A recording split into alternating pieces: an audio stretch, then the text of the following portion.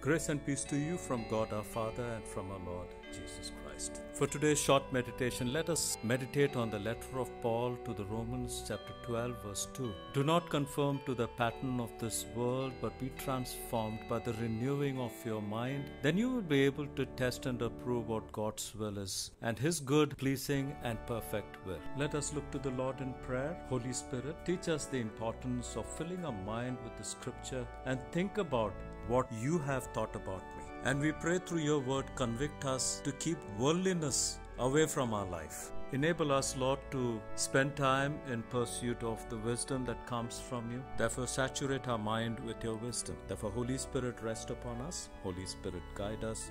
Holy Spirit, possess us. In the mighty name of Jesus, we pray.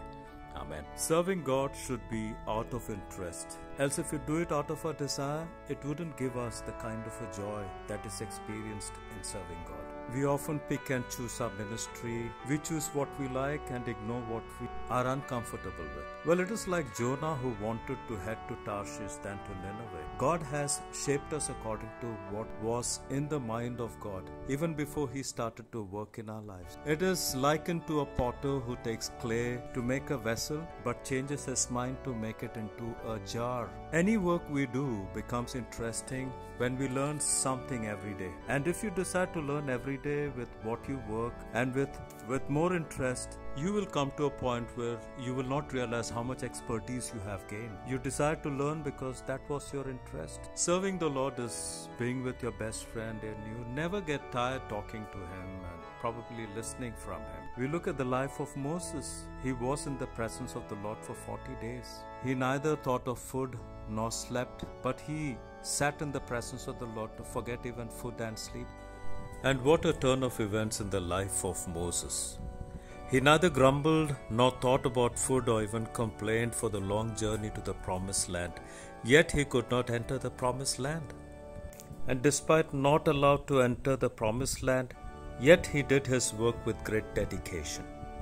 If you are bored serving God, you have not chosen what God has chosen for you. If I am overwhelmed by what I am doing, then I am doing more than what God intended. We get bored or lose interest the moment we feel discouraged, especially when things do not work according to our plans. It is the time when we tend to give up than to give in to. We need to understand that God's plan may not be to our expectations, but then God's plan takes time. Let the zeal never go diminished. Most of the people, they start reading the Bible, but over time they discontinue and never read it again.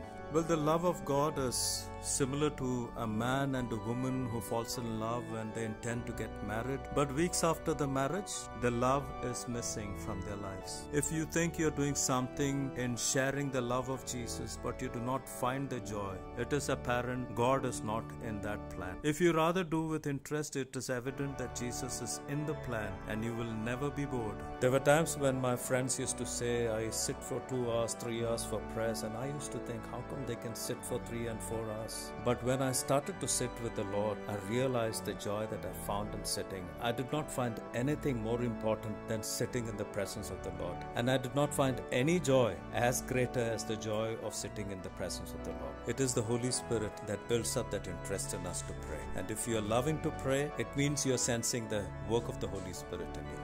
And once you have started to sense the work of the Holy Spirit, you will never be bored in your life. God bless you all. Have a great day. In Jesus' name. Amen.